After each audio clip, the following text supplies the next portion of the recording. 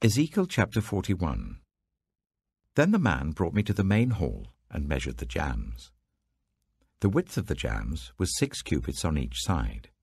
The entrance was 10 cubits wide, and the projecting walls on each side of it were 5 cubits wide. He also measured the main hall. It was 40 cubits long and 20 cubits wide. Then he went into the inner sanctuary and measured the jambs of the entrance. Each was 2 cubits wide. The entrance was 6 cubits wide, and the projecting walls on each side of it were 7 cubits wide. And he measured the length of the inner sanctuary. It was 20 cubits, and its width was 20 cubits across the end of the main hall. He said to me, "This is the most holy place." Then he measured the wall of the temple. It was 6 cubits thick, and each side room round the temple was 4 cubits wide. The side rooms were on 3 levels, one above another, 30 on each level. There were ledges all round the wall of the temple to serve as supports for the side rooms, so that the supports were not inserted into the wall of the temple. The side rooms all round the temple were wider at each successive level. The structure surrounding the temple was built in ascending stages, so that the rooms widened as one went upwards. A stairway went up from the lowest floor to the top floor, through the middle floor. I saw that the temple had a raised base all round it, forming the foundation of the side rooms. It was the length of the rod, 6 long cubits. The outer wall of the side rooms was 5 cubits thick. The open area between the side rooms of the temple and the priests' rooms was 20 cubits wide all round the temple. There were entrances to the side rooms from the open area, one on the north and another on the south, and the base adjoining the open area was 5 cubits wide all round. The building facing the temple courtyard on the west side was 70 cubits wide. The wall of the building was 5 cubits thick all round, and its length was 90 cubits. Then he measured the temple. It was 100 cubits long, and the temple courtyard and the building with its walls were also 100 cubits long. The width of the temple courtyard on the east, including the front of the temple, was 100 cubits. Then he measured the length of the building facing the courtyard at the rear of the temple, including its galleries on each side. It was 100 cubits. The main hall, the inner sanctuary, and the portico facing the court, as well as the thresholds and the narrow windows and galleries round the 3 of them, everything beyond and including the threshold, was covered with wood. The floor, the wall up to the windows, and the windows were covered. In the space above the outside of the entrance to the inner sanctuary, and on the walls at regular intervals all round the inner and outer sanctuary, were carved cherubim and palm trees. Palm trees alternated with cherubim. Each cherub had 2 faces. The face of a human being towards the palm tree on one side, and the face of a lion towards the palm tree on the other. They were carved all round the whole temple. From the floor to the area above the entrance, cherubim and palm trees were carved on the wall of the main hall.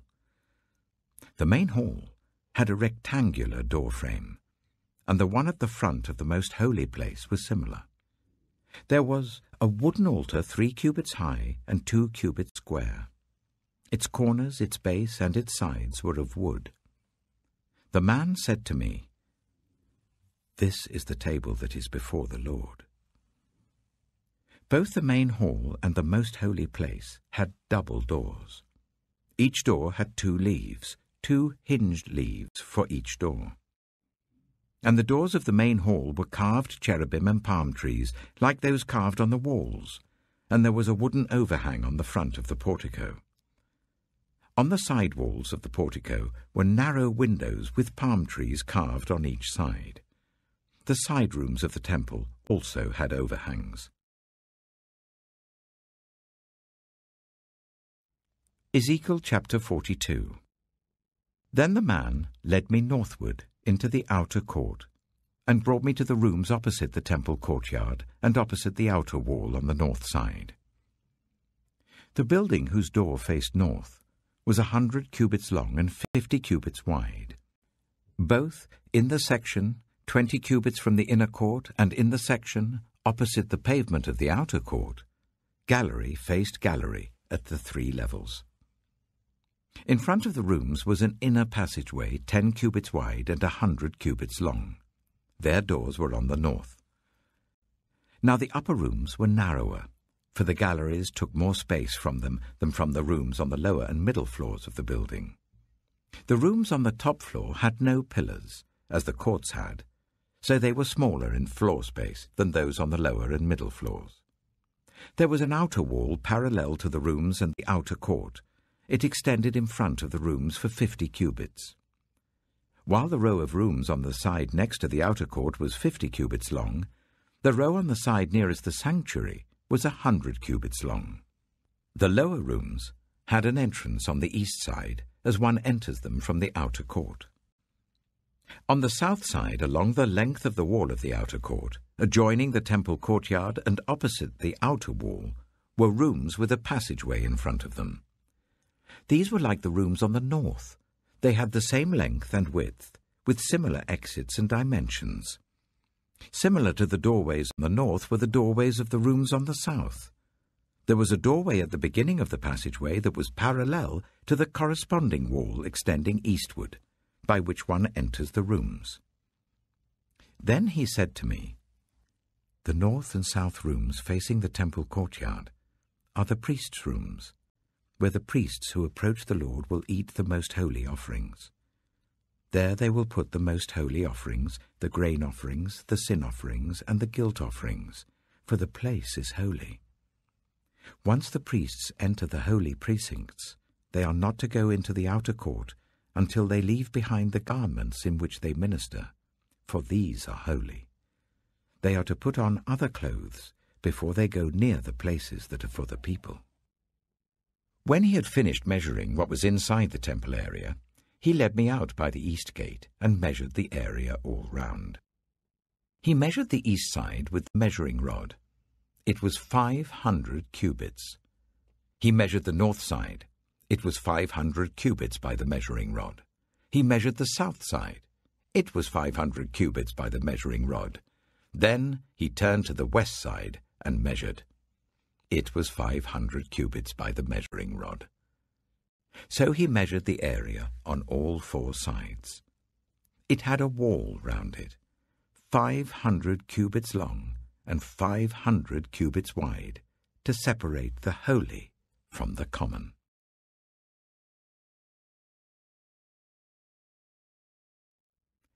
Ezekiel chapter 43.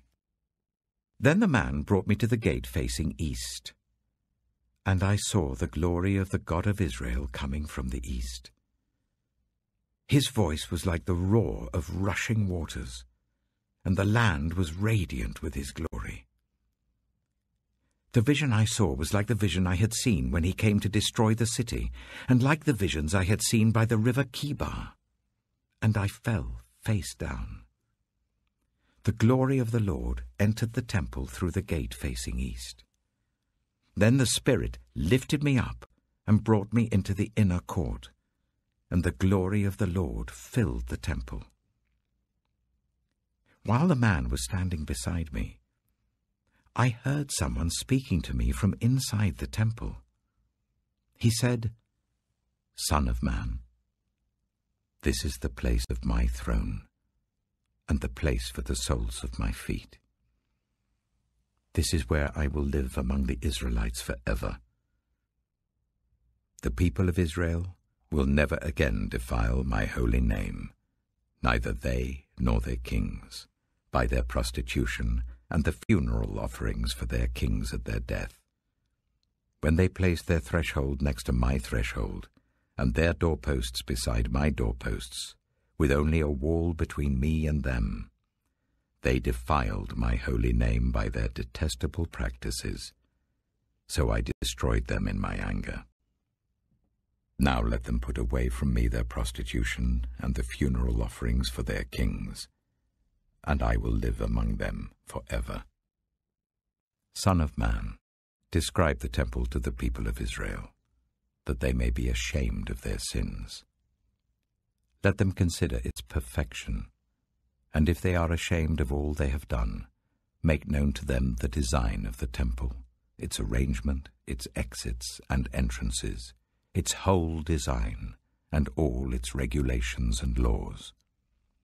Write these down before them, so that they may be faithful to its design and follow all its regulations. This is the law of the temple. All the surrounding area on top of the mountain will be most holy. Such is the law of the temple. These are the measurements of the altar in long cubits, that cubit being a cubit and a handbreadth. Its gutter is a cubit deep and a cubit wide, with a curb of 1 span around the edge. And this is the height of the altar. From the gutter on the ground up to the lower ledge that goes round the altar, it is 2 cubits high, and the ledge is a cubit wide. From this lower ledge to the upper ledge that goes round the altar, it is 4 cubits high, and that ledge is also a cubit wide. Above that, the altar hearth is 4 cubits high, and 4 horns project upwards from the hearth. The altar hearth is square, 12 cubits long, and 12 cubits wide. The upper ledge is also a square, 14 cubits long and 14 cubits wide. All round the altar is a gutter of 1 cubit with a curb of half a cubit. The steps of the altar face east. Then he said to me, Son of man, this is what the Sovereign Lord says. These will be the regulations for sacrificing burnt offerings and splashing blood against the altar when it is built. You are to give a young bull as a sin offering to the Levitical priests of the family of Zadok, who come near to minister before me, declares the Sovereign Lord. You are to take some of its blood and put it on the 4 horns of the altar, and on the 4 corners of the upper ledge and all around the rim, and so purify the altar and make atonement for it. You are to take the bull for the sin offering and burn it in the designated part of the temple area outside the sanctuary. On the 2nd day, you are to offer a male goat without defect for a sin offering, and the altar is to be purified as it was purified with the bull. When you have finished purifying it, you are to offer a young bull and a ram from the flock, both without defect. You are to offer them before the Lord, and the priests are to sprinkle salt on them and sacrifice them as a burnt offering to the Lord. For 7 days you are to provide a male goat daily for a sin offering. You are also to provide a young bull and a ram from the flock, both without defect. For 7 days they are to make atonement for the altar and cleanse it. Thus they will dedicate it. At the end of these days, from the 8th day on, the priests are to present your burnt offerings and fellowship offerings on the altar. Then I will accept you, declares the Sovereign Lord.